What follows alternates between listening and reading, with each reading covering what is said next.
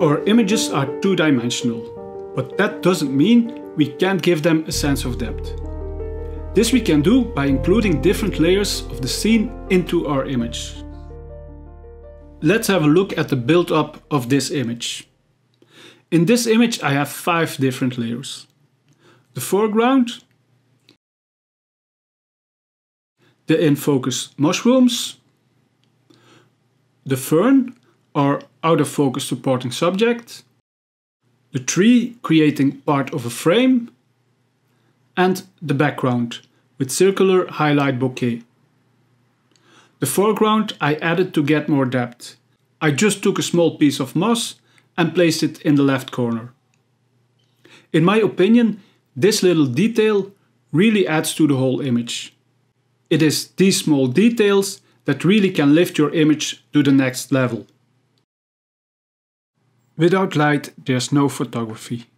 With the play of light and dark, the photographer chooses what to show to the viewer. And in light painting, the photographer has a lot of control over the light. The position of the mushroom is quite important. Not only you have to be able to frame it, you have to be able to create a pleasing composition. The mushroom will be our main subject, but we also want mood, balance, depth and light in our image. We want a clean composition without too much distractions.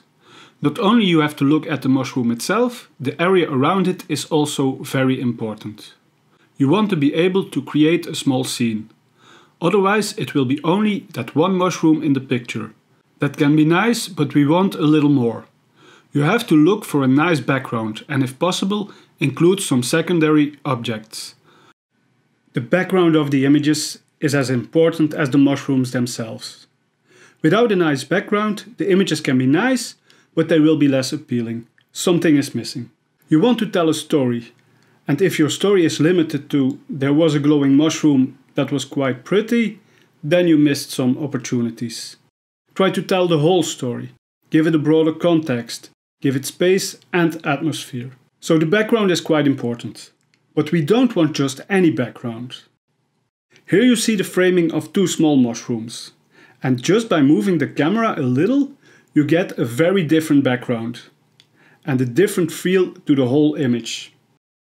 For this series I didn't even go all around the mushrooms. I stayed at one side of them. But still, there's a lot of different background options.